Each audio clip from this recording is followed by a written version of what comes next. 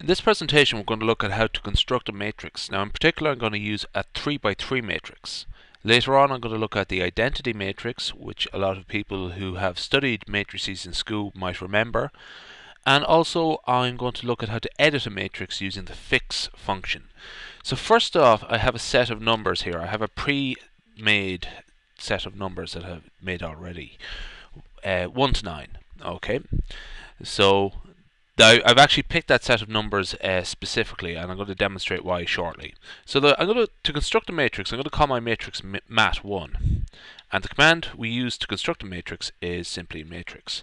Now, I'm going to enter the set of numbers I want in my matrix. And now I'm going to specify the number of dimensions. So the number of rows, I want to have a 3 by 3 matrix, and the number of columns.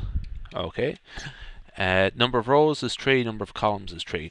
Now actually we don't need to specify both. We only really need to specify one or the other, because R can figure out that if it's 3 rows that means it must be 3 columns. So I'm just going to have it as n row equals 3, the number of rows equals 3, and I'm going to hit return there, see what we get.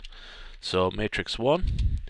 Now I want to draw your attention to the fact that it has assigned the first 3 values along the first column. It has assigned the next 3 values along the second column, and so on. The last 3 values are in the third column.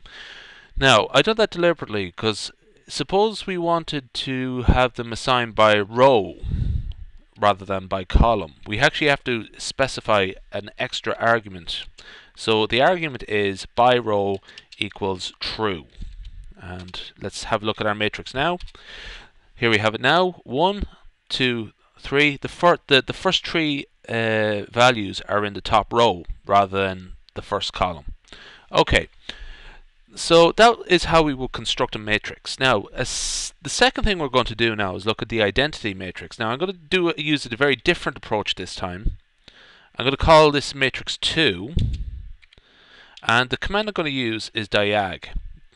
Now I want to have a 3 by 3 identity matrix, so the argument I'm going to use is simply 3. Now let's hit return there, and matrix 2. There we have it. I'm just going to scroll down here for a second. So we have our identity matrix here. Just to confirm, it is the identity matrix is 1, values of 1 along the diagonal, and zeros everywhere else.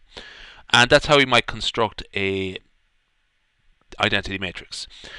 Now suppose I want to edit my matrix. I'm going to edit this matrix 2. So the command I'm going to use is called fix. ma2 mat2. There we are. Now this is going to bring up a data editor. I'll just draw your attention to that data editor.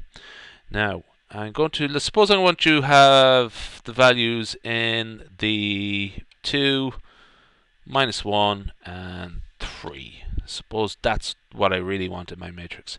So I'm just going to shut this down now. I have to find the button to shut it down. There we go. And let's have a look at it again. Matrix 2. Perfect.